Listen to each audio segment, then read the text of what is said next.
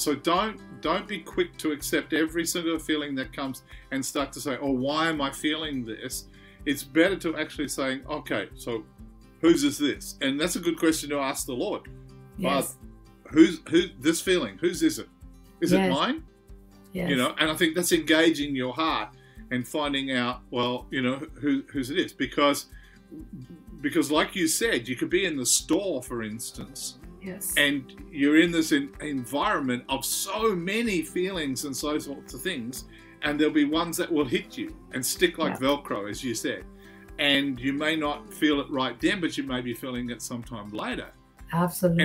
And so, you know, one of the things that I think fits with all in this, if I can sort of segue that, is that Proverbs 3:31 talks about finding wisdom, you know, and I think that lines up with, you know, in the New Testament we were told if you lack wisdom, ask for it, you know, and believe that you get it, which is finding. I think that's finding wisdom.